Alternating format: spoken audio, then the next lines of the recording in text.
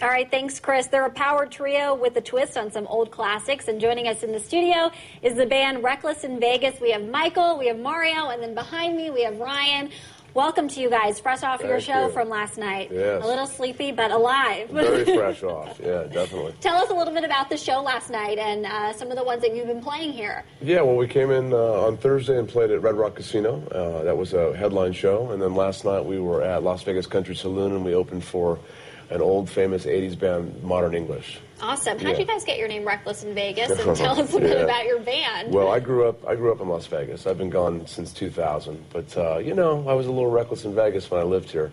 But our new album is all remakes from early Vegas days. And so our versions of them are a little bit more rockin'. So they're reckless. Awesome. And you guys are going to be performing eventually, you said, at Red Rock. Yeah, we came down. It was kind of it was our opportunity to show station casinos what we could do, and I think it went really well. I felt pretty good about it. We felt pretty good about it, so I think we're in. All right, awesome. And so you guys do sort of like a twist on some of the old classics.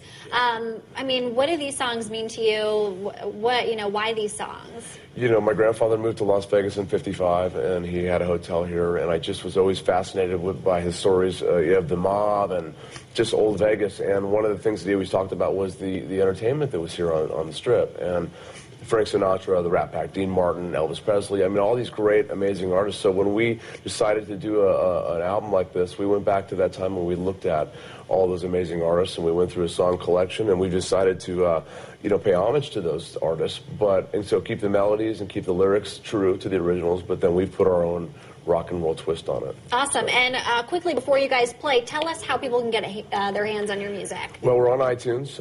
Otherwise, you can buy directly from us, and that's recklessinvegas.com. All right, perfect. Think about that. What is it? What is it? Yeah, there's their website right on your screen. Okay, guys, take it away.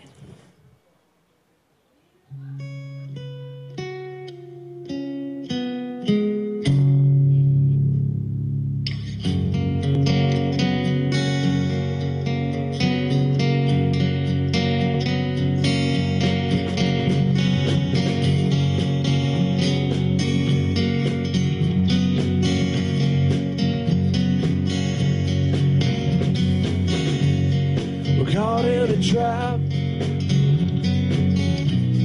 I can't walk out.